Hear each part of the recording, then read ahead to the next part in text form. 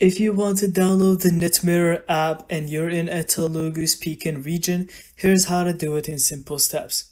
First, open the Google Play Store on your Android phone and type Netmirror in the search bar.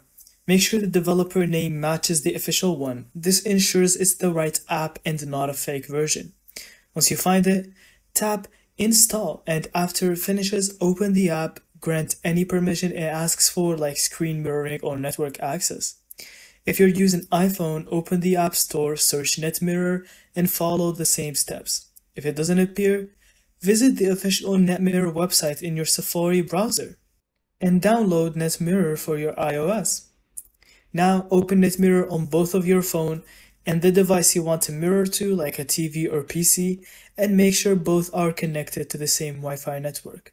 Choose your device from the list and within seconds your screen should appear. And that's it. Thank you so much for watching. I hope you found this video helpful. And don't forget to leave us your thoughts in the comments.